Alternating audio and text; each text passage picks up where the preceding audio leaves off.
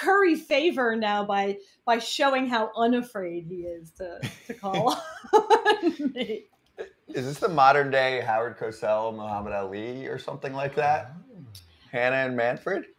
I love press conferences. I said when I was texting with the producer that I think I'm the only person who press conferences are my favorite part of this job, and that's not a good brag because it's not the best part of the job to be great at, but I really do enjoy it, and I don't even mind Manfred's attempts to weasel out of questions because I think they are often so telling. I've said about him before that my favorite thing about Rob Manfred is that he doesn't suffer fools, and my least favorite thing about him is that he thinks we are all fools. But that can be used to our advantage. He loves to condescendingly explain things, and often he is very revelatory in the way that he does that.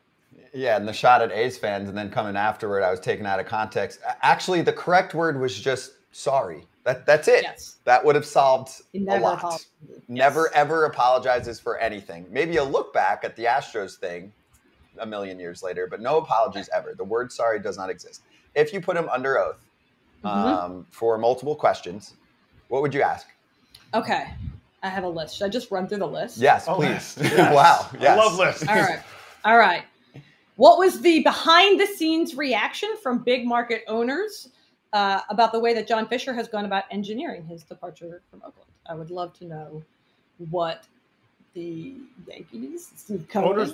I know the other owners love John Fisher as a person, not what he's doing to the sport. I know that. They can't be mad. They got to be other owners. They like John Fisher. I'm just saying. Did you know, or how much did you know about the Astros cheating before the Athletics report? Because we know they have said that teams are always accusing each other of cheating, but teams were accusing the Astros of cheating. How did they look into it and not find this, or did they? All right. Number 3, how worried are you about the post-RSN finances for teams in the league as a whole? That's just because I want to be prepared. Was the league specifically targeting Max Scherzer with the sticky stuff? Yes.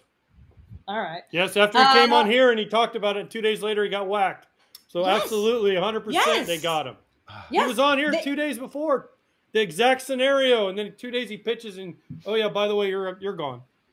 They have said in press conference settings when asked about it that they don't think they have caught all of the pitchers who are using. Of course not. That we've seen the spin rates. But if that's the case, you got to explain the few pitchers who are getting punished. How is that process of selection happening? All right. What was the biggest mess that Bud Selig left for you to clean up? To know that. That's and what's the craziest piece of intra-owner goss? I want to know, like, who has like the most dangerous game island? Who hates who? I just want to know about the owners. We know so little about the owners, and they have such an impact on the game. I can't agree more, Hannah. I am more I always say this, right? I'm so fascinated by each owner because they impact our sport more than owners impact other sports because there's no salary cap. You can run your team how you want. It's Wild West. Some of them are weird and don't talk. Some of them, when they do talk, it's a walking soundbite.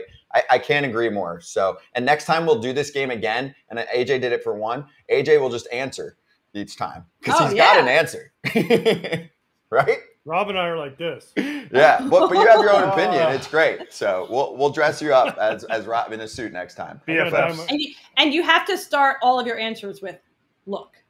Oh, that is so irritating to me, Hannah.